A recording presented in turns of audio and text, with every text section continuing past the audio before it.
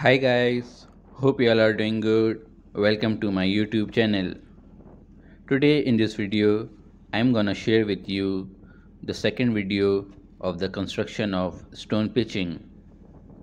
Here we are going to do the stone pitching for a double cell box culvert. Make sure you watch this video completely in order to better understand this concept of stone pitching.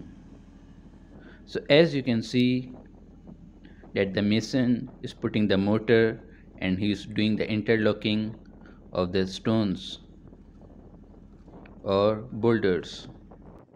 This is the inlet of the box culvert. We always have to provide the stone pitching for the downstream. As you can see that the topography is in a way that our inlet is in the downstream. This is the reason why we had to provide the stone pitching. Apart from inlet, we also had to provide the stone pitching for the outlet. As I explained in my previous video, what is the purpose of stone pitching, you can again recall that it is done in order to dissipate the flow of water. The other reason why we do stone pitching is to avoid the soil erosion. Here you can see that we have done stone pitching at the outlet.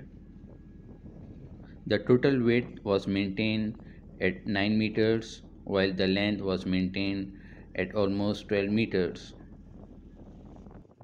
The thickness of our boulders was almost 20 to 30 centimeters.